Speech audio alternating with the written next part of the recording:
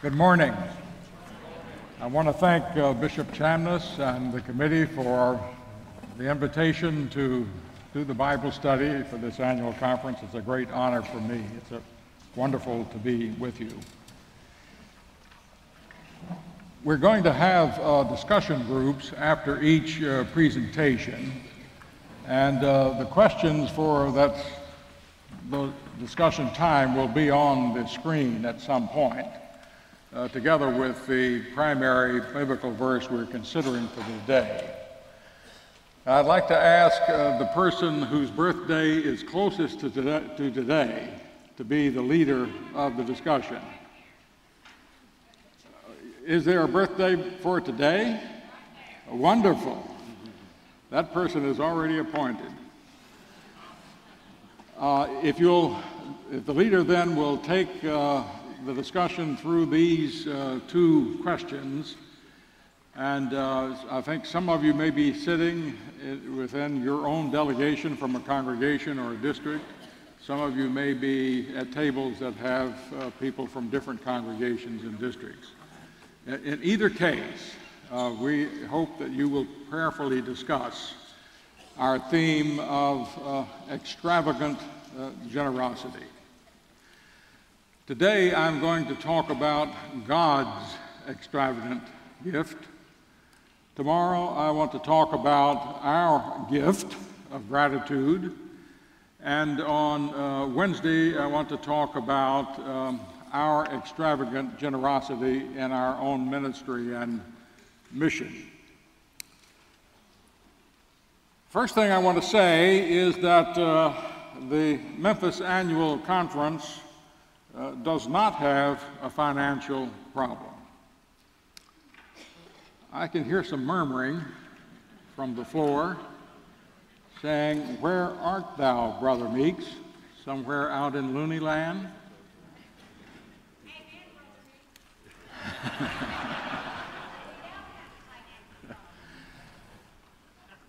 We have, what I want to say, a memory problem. Now, memory problems don't happen just with aging. I've discovered that the first sign you're getting old is that when you bend down to tie your shoe, you ask whether there's anything else you can do while you're down there. Memory loss can happen to young people. Memory loss can happen to an annual conference. So, in these 3 days, I hope we can have a regaining of memory. Abraham said to Isaac one day, "Son, I'd like to upgrade my laptop computer so I can put Windows XP on it." And Isaac said, "Well, Pop, you can't do that. You don't have enough memory." And Abraham said, "Son, the Lord will provide the RAM." So, think of these 3 days as our regaining our RAM, our memory. The first annual conference that John Wesley presided over, the first annual conference ever in Methodism, took place in 1744. And the first 3 questions of that conference, I think, are still our questions today. And I'd like you to write these down, because I hope they will be the agenda in your congregation. The first question was, what shall we teach? The second question was, how shall we teach? And the third question was, what shall we do? Those are the Wesleyan questions. Those are the questions for this annual conference. Those are the questions for our congregations. Now, the word teaching is a translation of doctrine. That's all doctrine means, teaching. The Latin word from which we get doctor simply means teacher. My father-in-law was a physician, and he used to say, if a doctor does not teach you about your health, he or she should not be called a doctor. So the first question at the beginning of the Methodist movement was doctrine, was teaching. In our muddle today in the church, we're getting it backwards. We're asking first the question, what should we do? Without having clarity about what we shall teach and how we shall teach.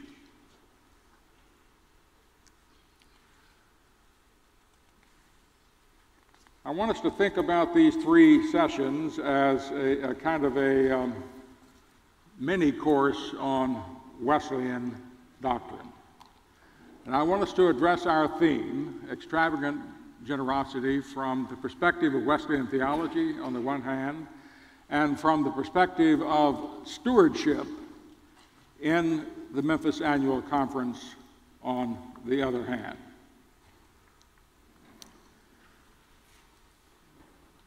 John 3:16. It's the most well-known verse in the Bible. I mean, it's at every NFL football game. Tim Tebow wears it under his eyes when he plays. But even though I like to watch a game occasionally, the NFL is not the proper context for understanding this verse.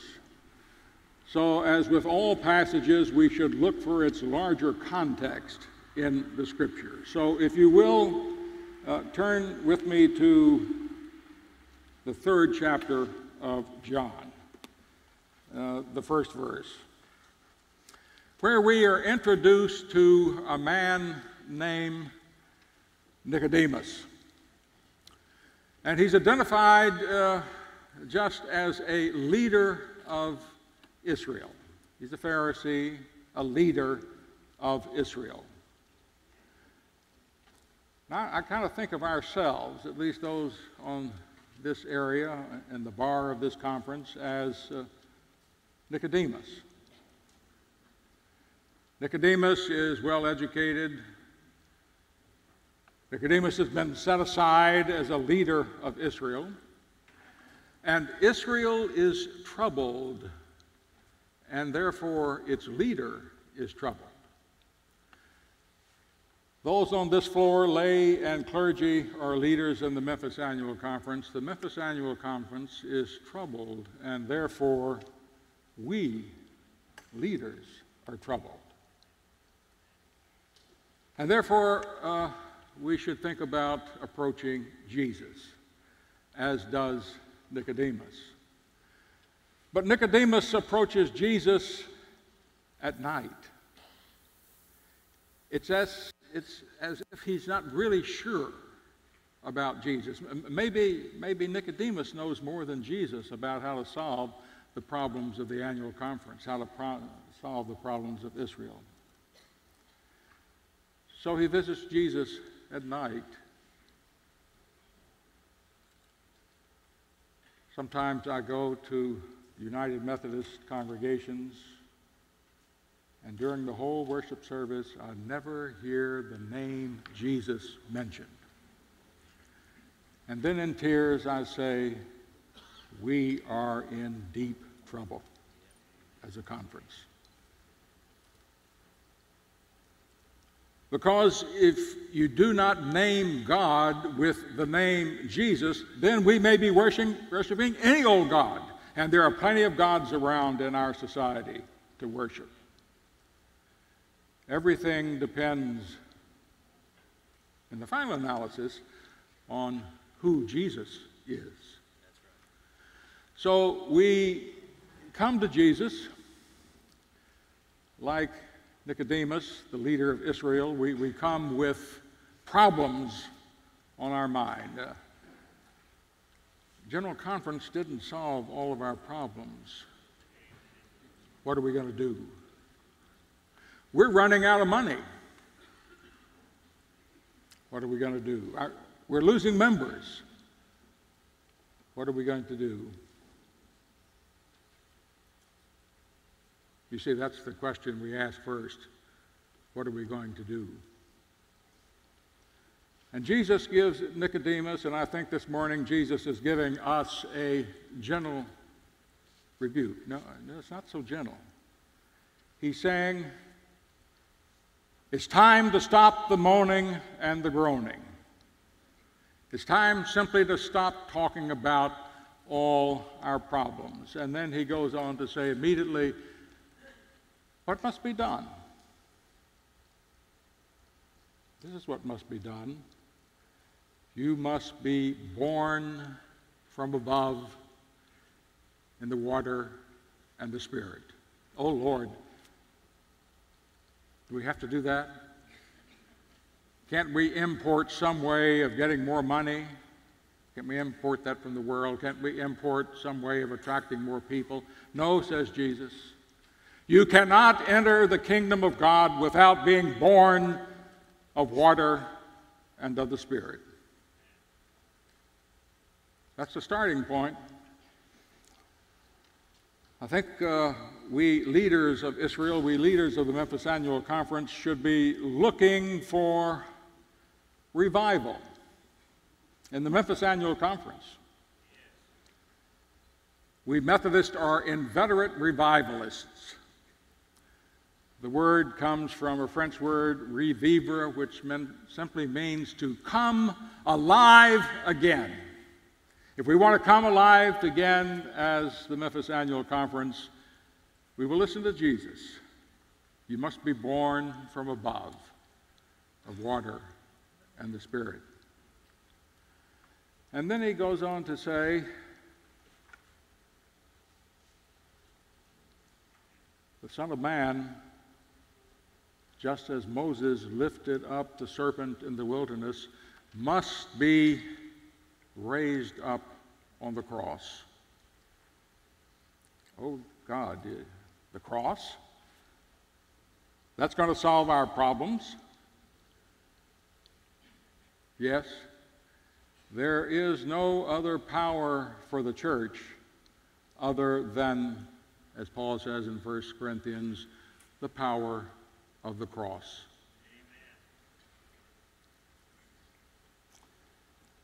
So, are we going to visit Jesus at night? Or is Jesus for the day? Is Jesus for the problems that we're facing? That's our question as leaders. If we have a memory, and that's a big if, we will know that the power which saves, the power which leaves, is the power of the cross. And then comes this stunning, stunning statement, for God so loved the world that God gave God's only begotten Son. This is the most radical sentence ever uttered in human history. It is a dangerous sentence, for it gives in one sentence the whole of our faith. It gives in one sentence the way in which God intends to redeem the cosmos. So in these first 16 verses, we have our whole teaching, our whole doctrine given to us. I'm not very good with praise songs and the gestures you're supposed to do with praise songs, but I learned from children at 61st Avenue in Nashville a song that I think is pretty good in trying to say what the first chapter of John has said so far. You may know this song, and if somebody knows it, maybe they'll sing it before conference is over. Sing it properly. I'm certainly not going to sing it.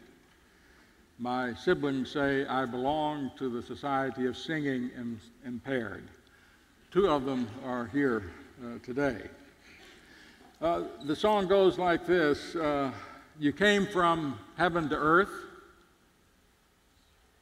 to show us the way. From earth to the cross, our debt to pay. From the cross to the grave. From the grave to the skies. O Lord, I lift your name on high. So let's pause here and try to develop a basic Wesleyan vocabulary. I think I'll be able to say confidently that revival is beginning in the Memphis Annual Conference when I begin to hear these words. Not just the words, but what they mean.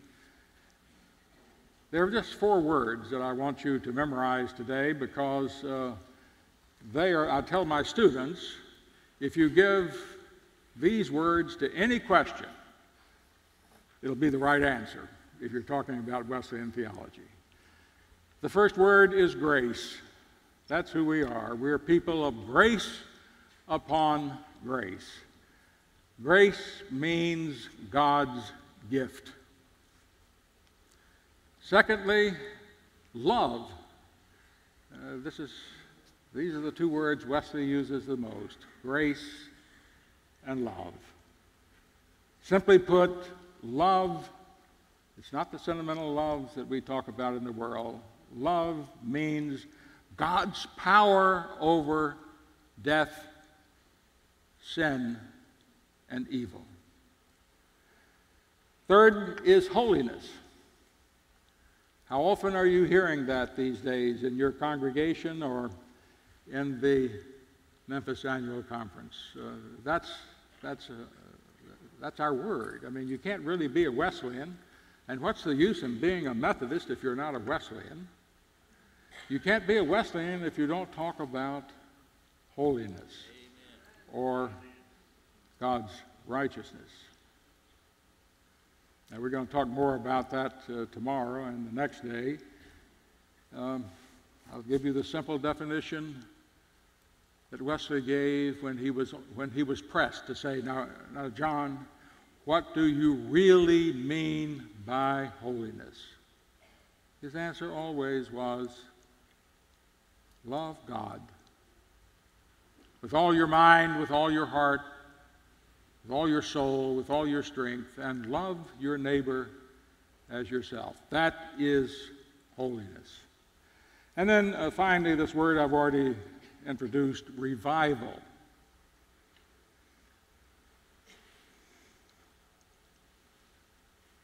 Methodists were at the forefront of the first 3 great revivals that took place in Europe and Germany and America. The first revival beginning in the 1730s. Then in the 1800s to mid-1800s, Methodists were at the revival in this country, and that's the period at which Methodists started out as a very small group in America and became the largest denomination in this country. And then the third great revival gave us the social gospel and laid the groundwork for that great period of Methodism at the end of the 19th century up until 1968. That's the year the United Methodist Church came into existence. And since then, it's been a kind of a steady decline. 3 great revivals. Now, some scholars say the 4th revival began in the 1960s, and that's the kind of the right-wing evangelical revival. I'm waiting on a new Wesleyan revival.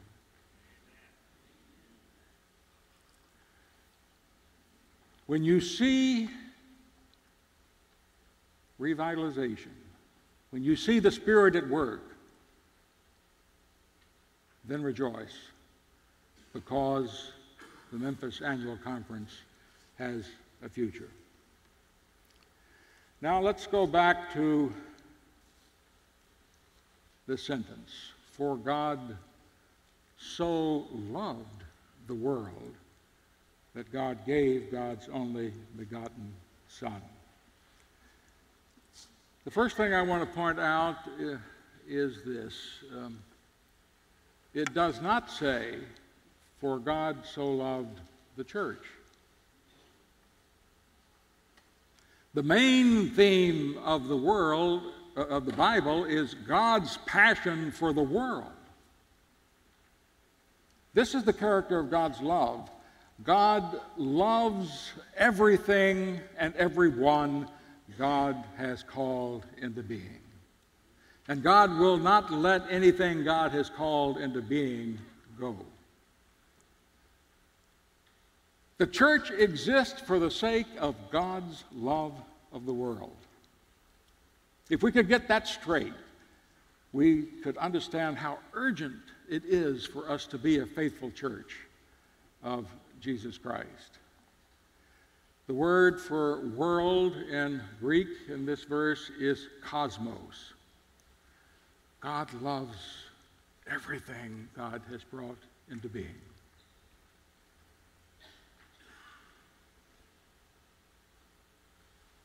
The church is a subplot. Secondly, and here we come to a very important Wesleyan teaching, God gives preveniently. This is what Wesley called prevenient grace. God always gives first, and everything depends upon the gift God gives to us first. While we were yet sinners, Paul says, Christ died for us. No, it's even deeper than yet. While we were yet enemies of God, Christ died for us. That's the predication, that's the presupposition of everything in our faith. That God gives preveniently also means that God gives whether we give back or not. God gives without assurance of anything in return. God gives preveniently, that means God never stops giving. We can turn our back on God, but God doesn't stop giving to us. God's grace doesn't depend on our response. And that's the reason we Methodists are kind of strange birds if we're Wesleyan.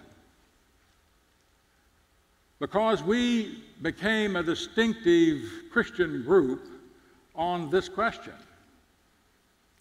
We separated from the Calvinists, the Presbyterians. They're very close cousins. Wesley said that we're only a hair's breadth different from the Calvinists. But we separated them on the question of predestination. And Wesley developed the doctrine of universal atonement. This is not universal salvation, it's universal atonement. And what that means is that Jesus Christ died for every single human being. And not only that, for the whole of the creation. Do dogs go to heaven? Yes, they do. Everything God has called into being, everything God loves so much that God gives God's only Son, does not ever stop receiving the grace of God.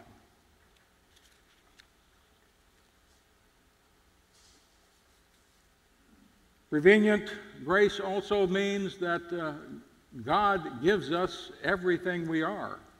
It's not just the things we have. We ourselves are a gift. There was a time when we were not. There will be a time when we are no longer here, and therefore our lives are completely in the gracious hands of God. This probably is the most important thing for regaining a Wesleyan sense of stewardship, to understand that we are a gift. And as I'm going to say, that's the only thing God expects us to give back to God. And then finally,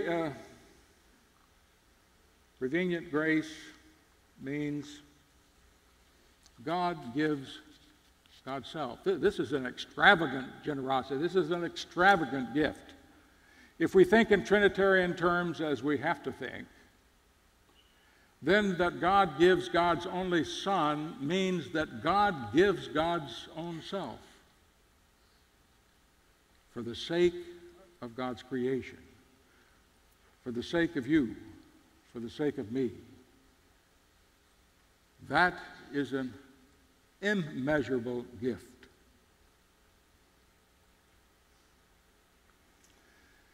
Now, that is such an immeasurable gift that the theological tradition in Protestantism developed the doctrine of justification. And that's the second kind of grace that Wesley talks about, justifying grace. This is the main doctrine of our Lutheran sisters and brothers and our Presbyterian sisters and brothers. And I want to stress very much that as Wesleyans, we agree on this doctrine. Sometimes we haven't gotten that straight. We agree on this doctrine. And what this doctrine says is that we cannot save ourselves. There's nothing we can do to earn our salvation. There's nothing we can give back to God that will assure our salvation. Why? Because God, the theological tradition has said, God doesn't need anything. How could we give something back to God? But how can we return this extravagant gift of God's own life? It's impossible. There's no way we could return that gift.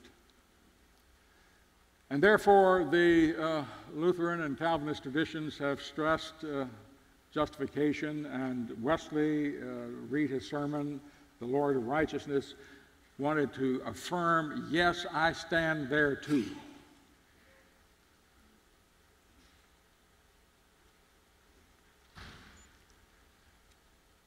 But Wesley introduces something beyond that.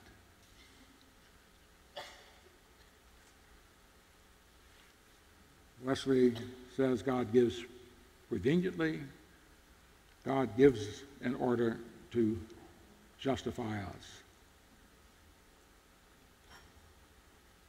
This is excruciatingly important for stewardship, for our giving. Wesley, more than any other Protestant theologian, emphasized the experience of grace and love. It's hard to say how important this is for Methodism. It's not enough simply to understand justifying grace. The point is we have to experience it.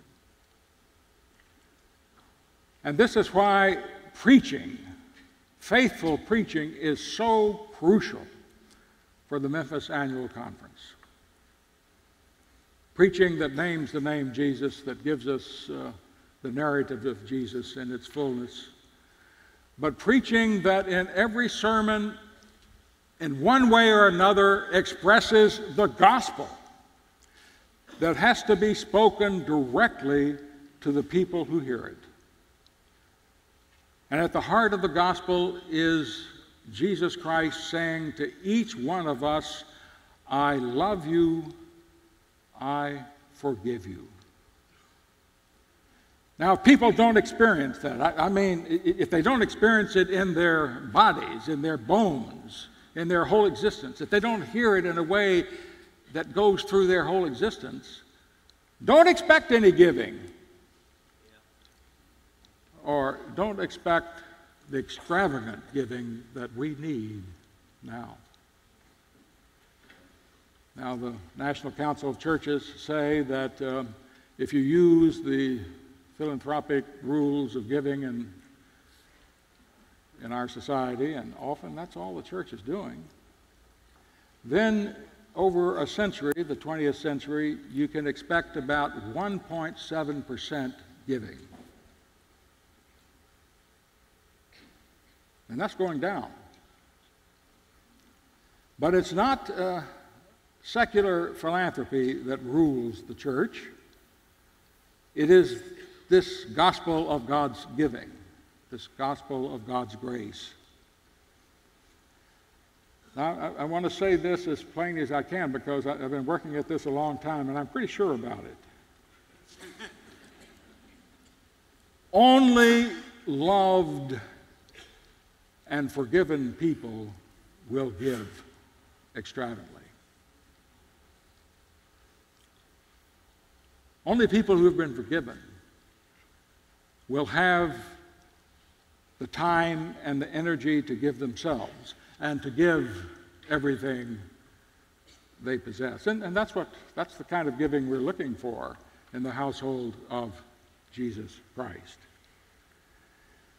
So, preachers, every time you preach,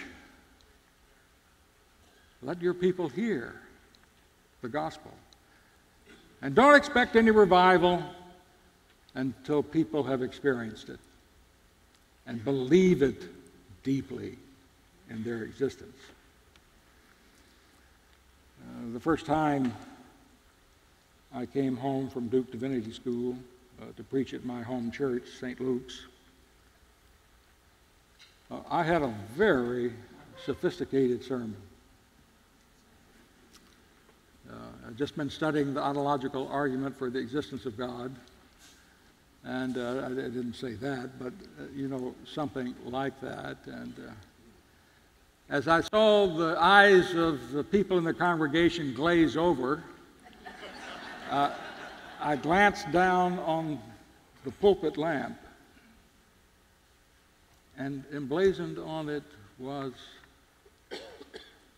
this: we would see Jesus. That's a Wesleyan statement. If you're not allowing the people in the best possible way to express it, in full narrative, if you're not giving them Jesus to see, to experience, don't expect revival. Don't expect extravagant giving. So we have the doctrine of prevenient grace and the doctrine of justifying grace. And now we move on to what is distinctively Wesleyan. And that's the doctrine of holiness, the doctrine of sanctifying grace. And here's where our Lutheran and Calvinist friends, and I have many of them, and I'm often in conversation and arguments with them. This is the point where they begin to get nervous because they think the doctrine of sanctification and the doctrine of holiness is about works righteousness. It's about doing something that earns our salvation. And Wesley said already back in the 1750s, Wesley said, no, that's not what I'm saying. I agree with your doctrine of justification. We can't earn our salvation. But Wesley said scripturally, and he was right, God expects extravagant giving from us. God expects, in a way, if you will, a qualified way, a return.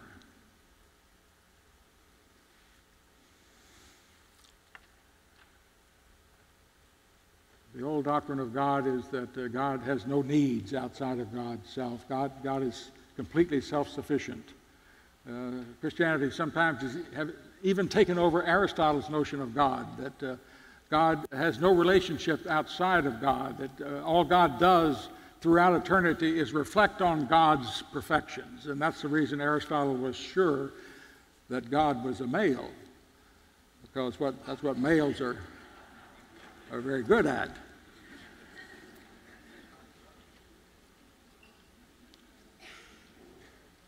My first teacher of theology at Duke Divinity School used to say, now when you all graduate and when you become theologians, my advice to you is don't hang around children, because children will ask you questions you can't answer. And nothing is more embarrassing for a theologian than a question you can't answer. But a child's question goes like this: why did God create anything at all?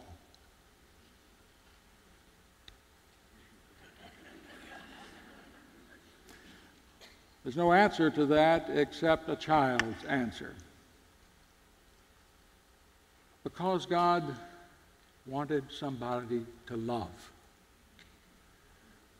and to be loved by. So this is Wesley's contribution to the doctrine of God.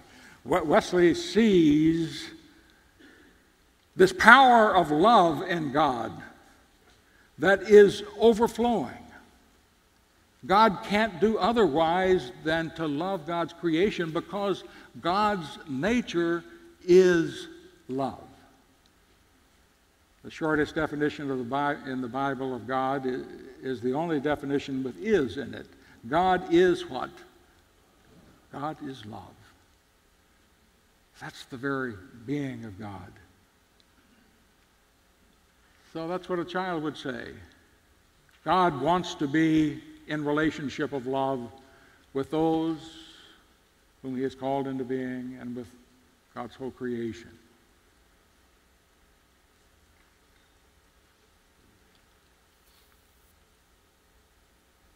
Sanctifying grace. Now, what can we give in return? In the final analysis, there are only two things we can give. First is our worship of God. And secondly is ourselves. I want to talk in the remaining time this morning about worship and praise. And then tomorrow we'll talk more about sanctifying grace, about the gift of ourselves.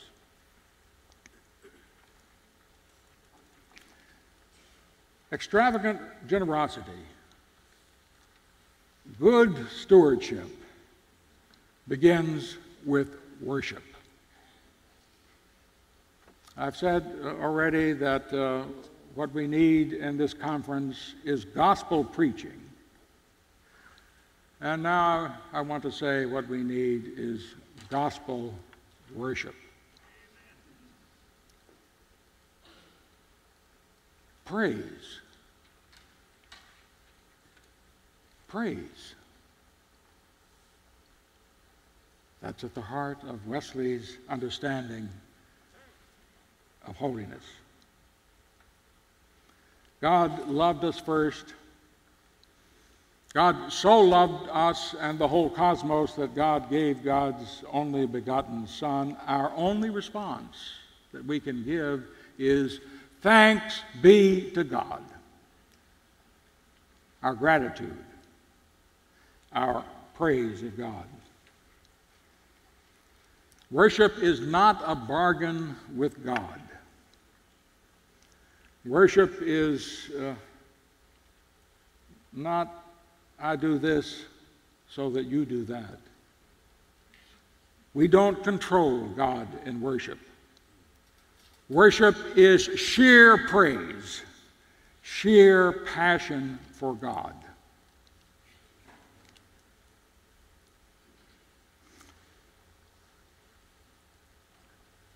I also leave in tears sometimes in United Methodist worship services because they're sloppy. We're not quite as much for order and decency as Presbyterians, but Wesley was a good Anglican and he expected order in worship. But there's a big difference between a ritual on the one hand and a feast on the other hand. Now, our preachers go to seminary to learn about how to make worship orderly, how to plan it, how to make it somewhat like a ritual. But there's danger in that. Because if you plan a worship service so carefully that nothing can go wrong, then you may be risking leaving out the Holy Spirit. The difference in a feast is that you can expect something to go wrong.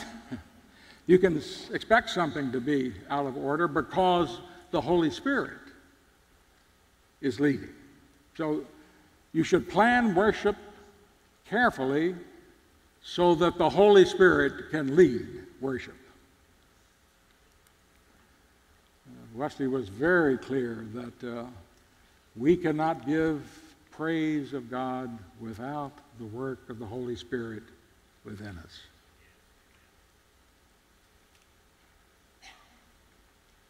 We won't have courage without praise. The world will not notice us if we're not praising. That's what makes the world kind of open its ears and eyes and say, what's going on over there in that church? These people are praising God when the world seems to be going to hell. What's going on there? They know something I don't know.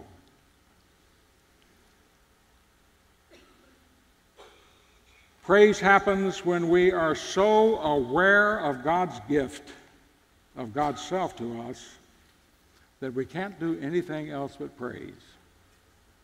Do you experience that?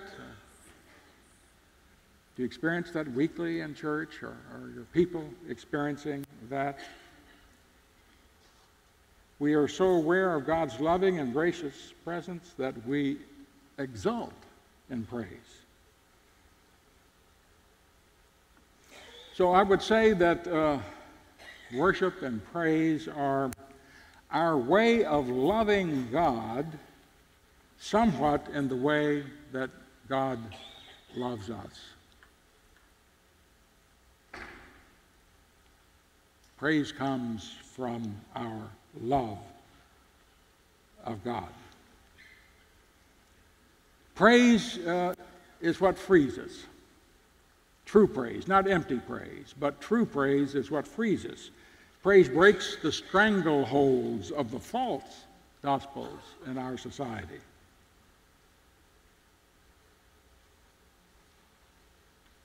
If you're praising the God who gives God's own Son, you cannot praise the gods of greed in our society. In a sense, praise is the experience of true humility. In praise, we give up our possession of ourselves in order to be possessed by the Holy Spirit. Praise is putting yourself in the hands of God. In praise, you let go.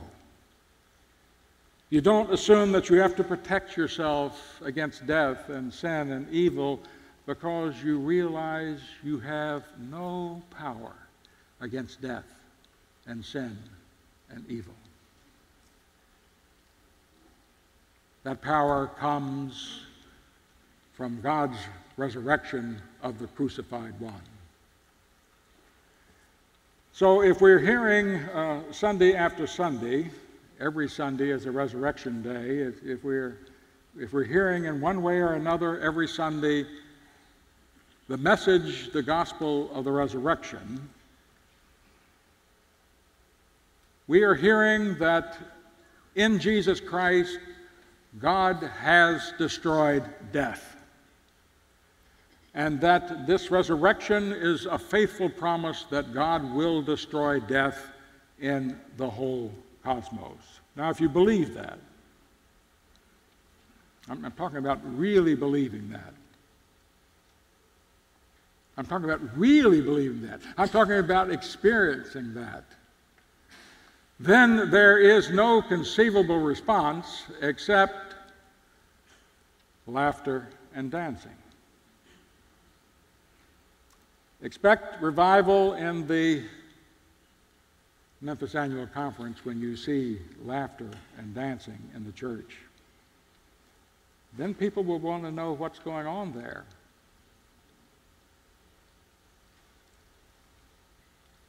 I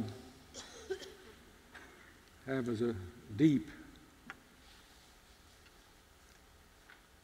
wish that I could be a ballet dancer. My creaky old football knees and my professorial inhibitions will keep me from being a ballet dancer on this side. But one day the Lord will make a ballet dancer out of me. But thank God there are many ways to dance. And everybody in your congregation can find a way of dancing, of laughter, and rejoicing if he or she hears this message.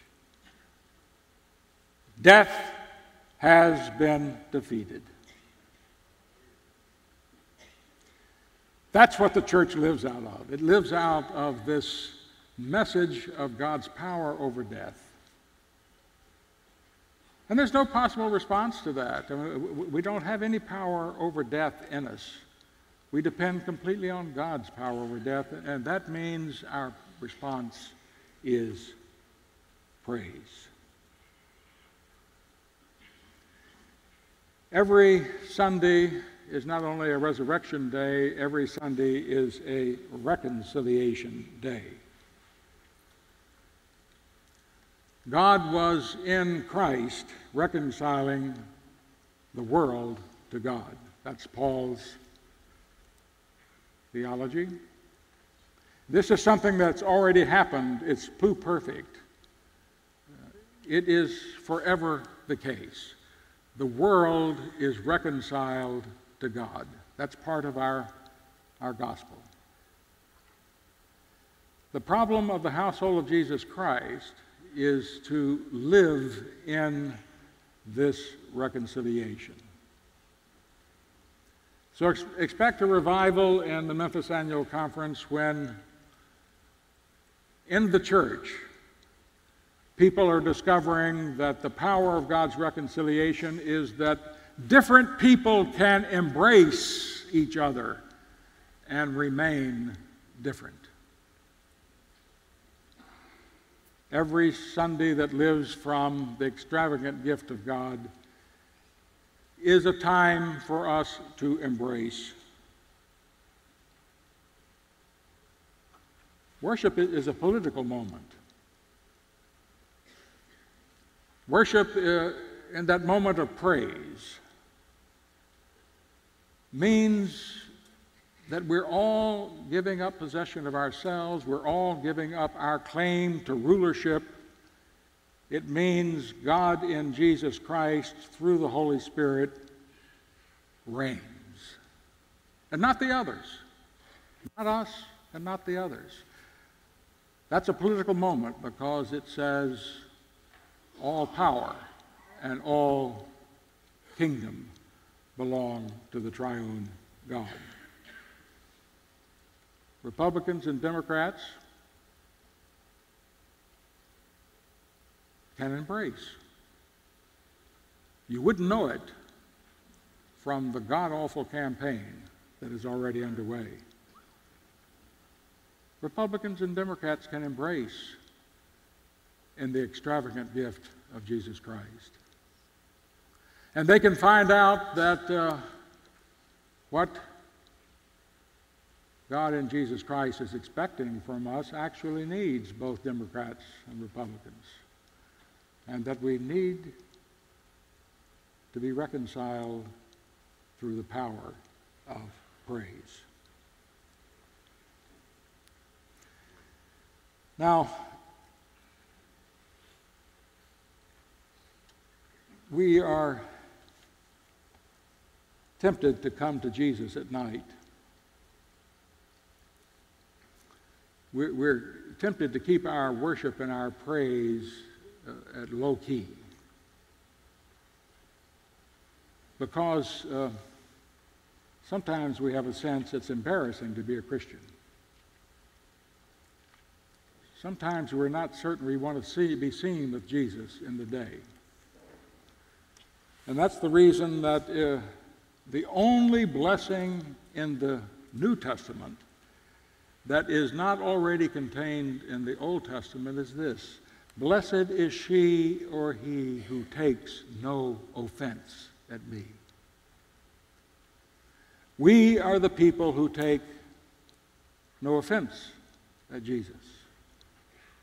And we want to be seen with him in public, and we want to stand up in praise, because our conviction is that the only power stronger than sin and evil and death is found in that gift. So I think a sign of a revival is when we get over our embarrassment to be a disciple of Jesus Christ.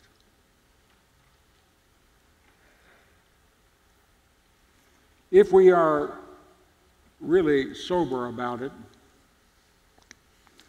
I think we have to admit that the first reason we are losing members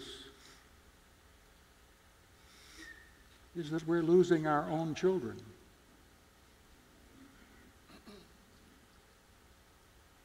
If we were not losing our own children, we would not be declining.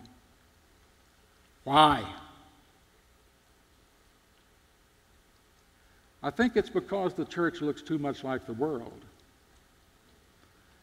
And our children see the church and say, well, if it looks so much like the world, I'd rather choose the world. It's more fun.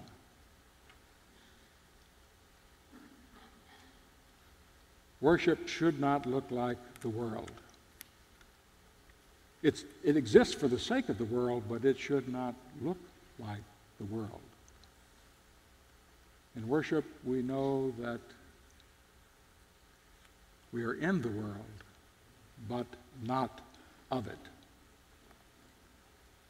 In the Seder meal, our Jewish brothers and sisters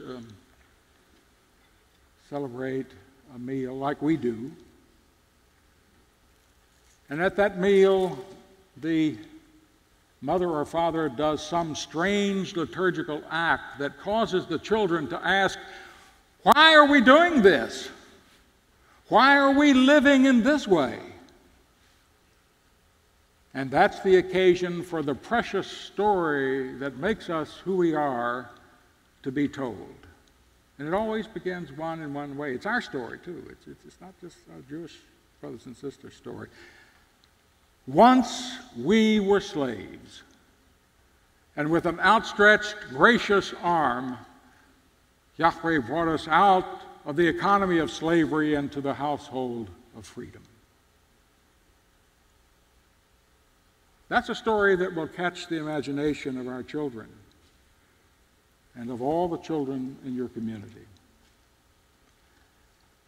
But it has to be accompanied by a different living, a different worship, a different kind of praise, a different shape of life, a different ethos. That's what's going to make our children want to be in the church again.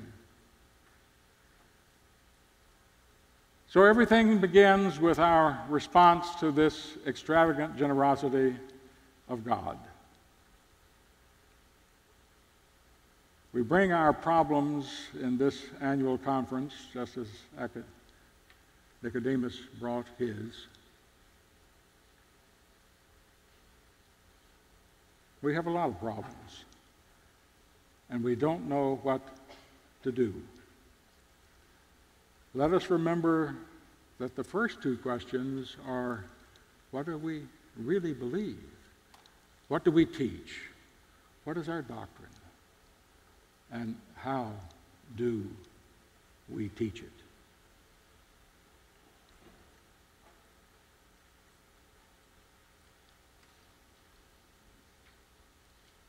I hope you share with me a profound hope for the Memphis Annual Conference.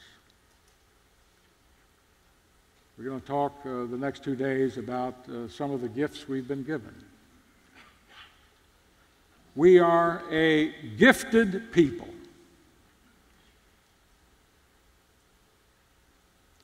And there is no reason that God cannot raise among us a powerful revival.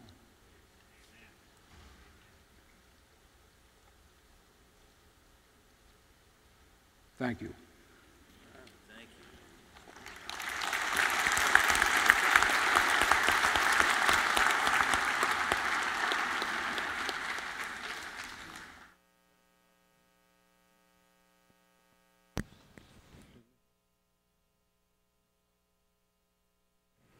you. Did the questions appear on the screen? Okay, maybe the questions can be put back on the screen. So now if the one whose birthday is closest today will begin the discussion. And if anyone in the group has questions you want to raise to me, or any criticism or anything you want to discuss further, then let the person who's leading the discussion hand those questions to me. I hope you have a fruitful, holy conversation. Thank you. Let's take about 15 minutes now to discuss these questions among ourselves at the tables.